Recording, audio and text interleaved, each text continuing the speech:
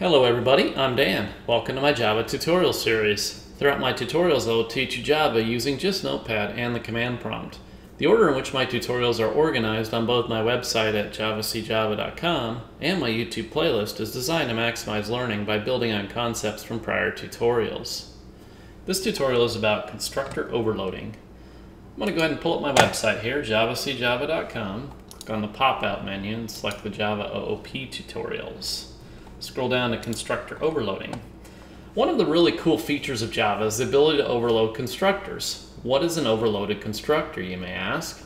Basically, an overloaded constructor is multiple constructors all with different signatures. The signature consists of the constructor name followed by the parameter list enclosed in parentheses. And it's the parameter list enclosed in parentheses that will change from one overloaded constructor to the next. In this tutorial, I'm going to add in a new instance variable to my box class. The new instance variable will hold a string value that will specify the unit of measurement. This tutorial will build on the box class for my Constructors Part 4 tutorial.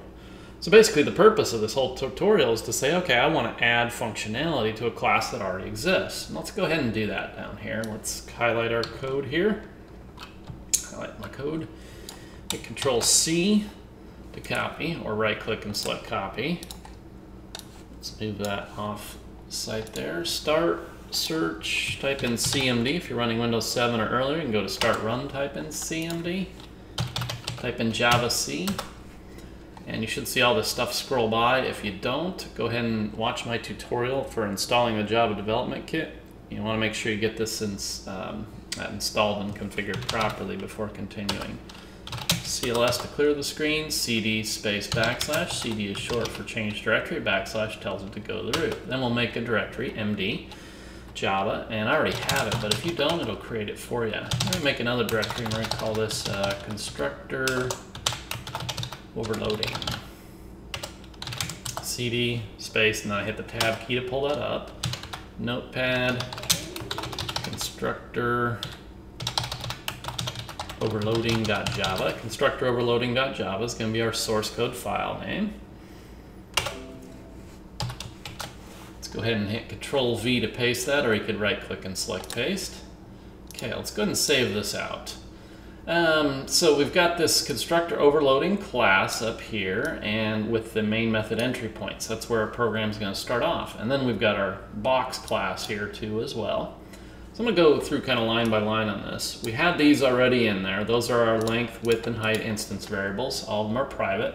And now I added in the new instance variable, string unit of measurement. Okay. Now, in the last tutorial, I told you about the default constructor. And if you create a constructor, you should always include this here too. And that was the first constructor we created. And it just basically set the length, width, and height there.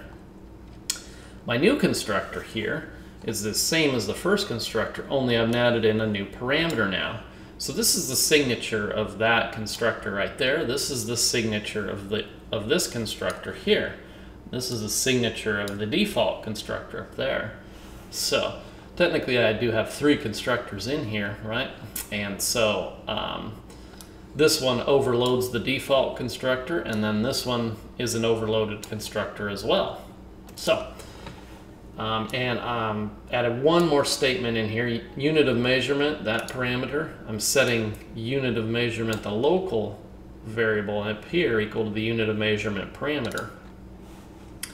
And I just took some functionality out of the setter and getter methods here just to clean this up just a little bit there. But went ahead and those were already in here down to this point. And then I added some new setter and getter methods here for the unit of measurement. The reason why I did that is because you have to consider, okay, when we originally created this this box class, that was the only thing in it there. We didn't even have constructors. So if someone's using that version of your box class and you want to give them more functionality without breaking their code, you can just continue on and do another setter and another getter method, right?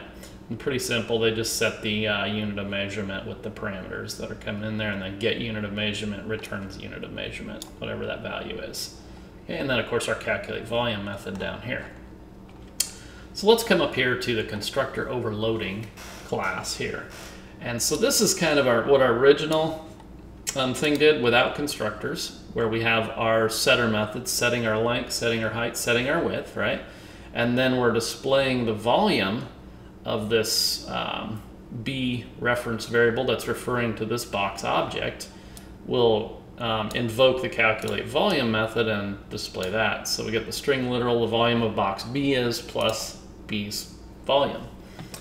Then we learned about constructors and how we could pass in, well, these are arguments and they're passed in as parameters. So we could set these arguments 4, 8, and 3 right here for this box C reference variable, right? And then display this string literal plus C's volume, right? Pretty straightforward there. So now we've got another one here that I just created here. In this statement there, we're passing it another parameter of inches, okay? So we got our box D reference variable equal to new keyword here. The new will return a reference of the box object type, all right, to the assignment operator, which then will assign it to the reference variable D.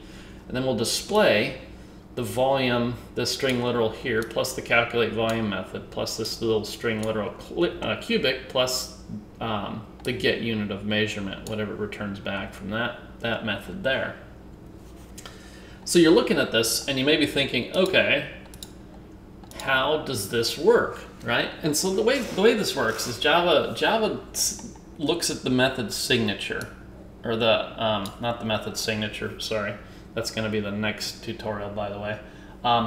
Looks at the constructor signature here and says, okay, I know that this one has no parameters. There must be a constructor inside of this class here that has no parameters. And that's how I know what code block to execute. It says, okay, here in this particular constructor, we have 3 integer parameters and that's it. We must have one that has the same signature, and sure enough we have there.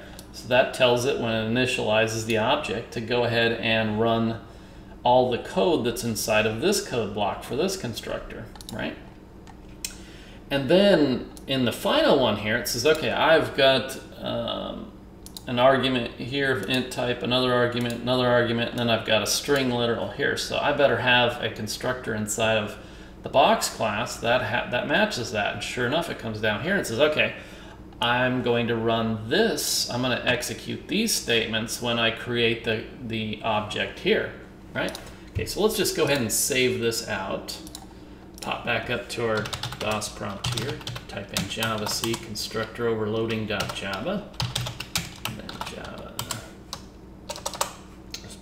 Then we'll run it there. Okay, so let's move this down just a little bit here. So the volume of box B is 100. We fully expected that there. Volume of box C, nothing new there. The volume of box D is 210 cubic inches.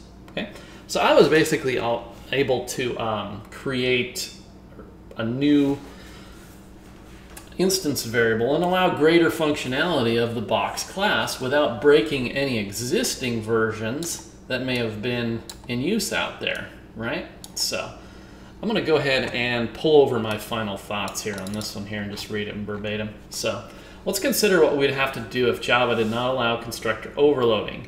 We couldn't simply modify the existing class because that would break any code that was using the box object already.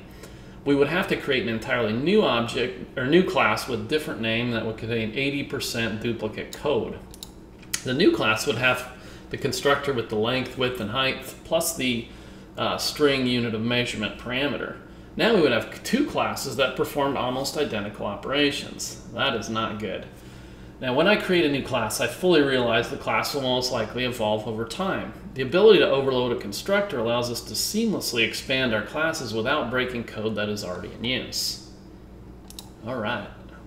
So hopefully that makes complete sense there. I'm going to go ahead and close out of this, close out of that, and that concludes this tutorial. Thanks for watching.